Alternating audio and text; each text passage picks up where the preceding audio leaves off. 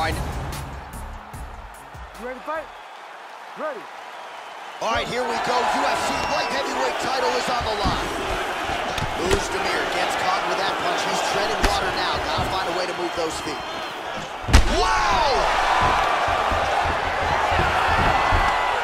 Oh, that's some wrestling right there. That is it. Absolutely brutal power in this slam. You can see the moment he hits the ground, he is out cold. Yeah, man, crowd loving it. Just a gorgeous shot there to end the fight. Really just the way he drew it up. He found the opening and capitalized on it to the utmost extent.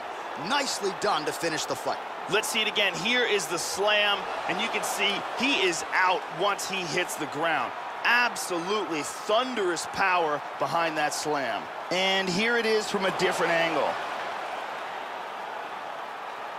And there is the UFC light heavyweight champion. This has long been the UFC's glamour division, and man, did he get it done with style points here tonight. All right, we send it inside for the official decision. Here is Bruce Buffer. This contest at 30 seconds of the very first round, declaring the winner by knockout and still the undisputed UFC light heavyweight champion of the world.